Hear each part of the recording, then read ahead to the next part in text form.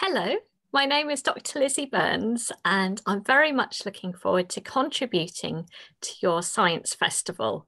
So I'm going to be sharing with you some origami, paper folding, paper engineering. And my mind, I have to say, was really opened by somebody who I met, Yuen Har, who is with me now. And I met Yuen Har at the British Origami Society, and I was really amazed and inspired to meet because Yuen Har has visual impairments and she does origami, and it suddenly made me think about origami in a whole different way. It's all about structure and form, and I thought it would be hopefully really inspiring for you to also meet Yuen Har. So hello. Hello. Good to see you. Hello. Thank you so much for being willing to share your experiences and for letting me ask a few questions. So I wondered, how did you come to learn origami? When I was 10, I was on a family holiday in Hong Kong, and my uncle taught me to fold a few things. And at that time, I didn't actually know that there was a thing called origami. All I knew was that he showed me how to fold things, which I thought was very clever.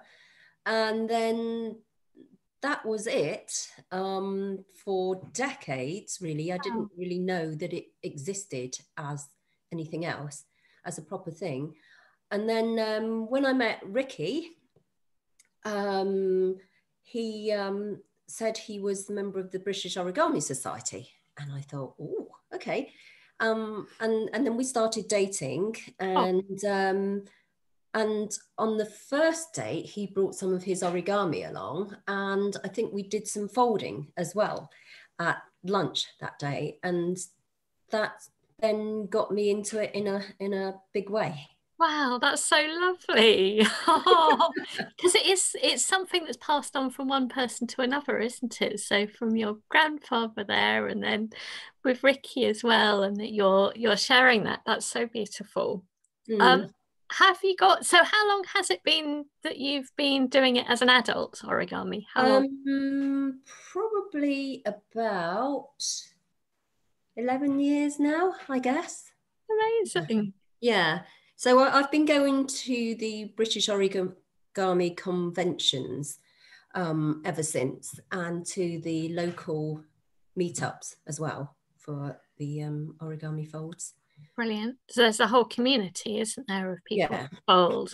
Yeah, they're really nice, really good, really And friendly. what would be your top tips for origami with with a visual impairment? I guess it's, have you got any thoughts at all how you can? Ooh, okay. Any tips? On folding or on getting started? I think it's probably easier if you get started when you're with somebody who can show you certain things, to be honest, which is difficult in this pandemic. I know you can still do it now, but things are a lot easier when you're starting off, as with any activity, physical activity, if you've got somebody to sit there and show you. Because once you get to know some of the basics and the terminology and stuff like that, then you can start watching videos on your own. And even if the videos aren't as clear as, say, a person sitting next to you, because you've got some experience already, you can kind of, assume or work out what they might mean. But I would say that if you really get into it, I mean, I like folding quite complex things.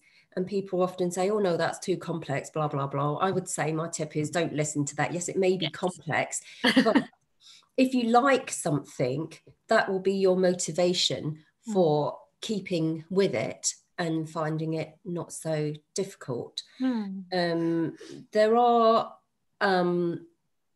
ways that I fold things that a sighted person wouldn't, because I just find it easier to feel certain types of creases. So I'll often do it one way and then reverse it, which is not how a sighted person would do it. So they might often think I'm doing it wrong or doing it backwards.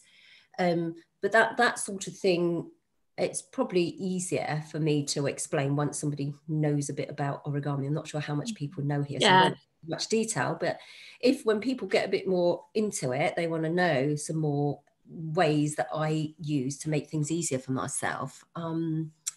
You can we can do another thing, Brilliant. or something like that. Well, that's really useful to get started with somebody else, and and that you would adapt, follow your passion and your interest. I'm really curious as well.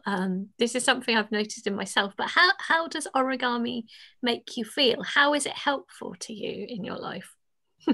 Oh, lots of different ways, really. I like it because it's tactile, so you can feel it.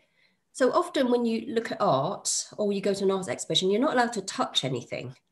Well, not that a painting is very touchable, but even with other forms, you're not allowed to touch it. Whereas in most origami things I've been to, you're allowed to pick it up and look at it, so you can really feel engaged. I also like the aesthetics of things. I like making things that look like the real world thing. And I find that it can show me what something looks like in real life when I've not seen one before, which is really helpful. And also, secondly, that it's aesthetically pleasing, I guess. And also, being an engineer, I'm quite fascinated by how you can turn a flat piece of paper into such a complex 3D model. I mean, you know, some of the things are, well, many things you look at, and they're really complex. And the fact that you can get that from just a flat piece of paper, I find fascinating. As I say, paper engineering, it appeals to my engineering mind. So both aesthetic and engineering. It's also very portable, actually. Pieces of paper I always have with me when I go out, because I hate being bored. A pack of paper and some knitting. So if I'm stuck anywhere, I've got something to do. I hate being stuck somewhere with nothing to do. And actually, paper you could probably find anywhere with a ticket or a magazine. Anything. Yeah. I often do it in meetings as well, at work under the table, or not. I love that. It's kind of quite boring. Some meetings are really, really boring. Yeah. And you can just sit and fold, as long as you don't rustle too much, you know. Because actually, I guess in a meeting, if I was a little bit bored, I would start looking at all sorts of things. And I guess you're needing that engagement, and you're doing it a different way through feeling. I either knit or I fold, and they've got used to me now at work doing that, as long as I don't rustle.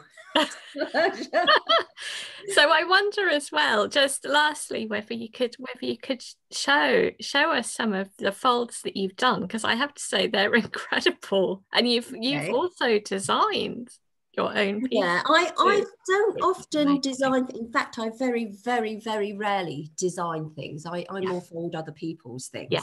But I did design this by accident. So this is a swan with a little signet in its, I don't know if you can see that, a little signet in its back. And that's all one piece of paper. One piece of paper. And that was, I was kind of inspired by, somebody showed me how to fold a duck with its baby all out of one piece. And I thought, I wonder if you could do a swan. Because I quite like the shape of swans. And so I fiddled about with it for, I don't know, weeks and weeks and weeks, and eventually came out with this. And then I've kind of made variations. I've done them on cards and boxes and things like that. So that's stunning. It looks so textured and sculptural. It is really beautiful. It feels good. Wow, I can hear it too. Yeah. So that's that one. Oh, brilliant. This one, this is not mine. So none of these others are my model to say. I just tend to fold other people. So this is a Jack in a box. Oh, can you hold it up a bit? Yeah, hold on. I'm just putting it. You're trying to get it. I'm trying to get him back in his box. Away into its box. So this is made out of one piece of paper that is twice as long as it is wide. Okay. Yeah. Oh, brilliant. So this is the box. Yes. And he's gonna jump out now. I'm gonna let him go. 1, 2, 3.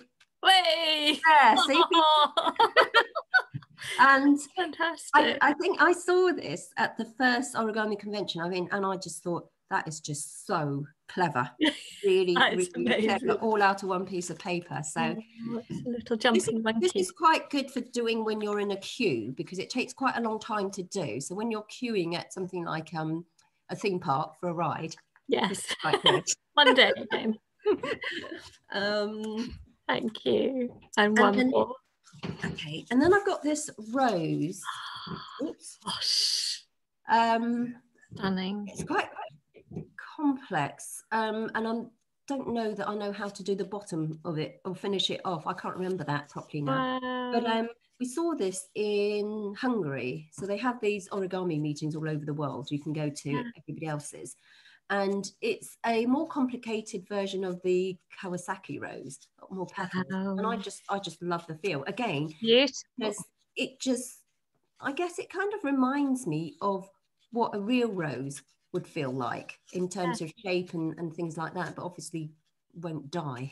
I just really like the shape and feel of that. Yeah, it's stunning. Thank you so much for sharing those, and we really hope that will join me with some films. Yuen Har has been trying to give me some tips on describing, so I'll do my best and hopefully get you started on your origami journey. Thanks ever so much, Yuen Har. Thank you.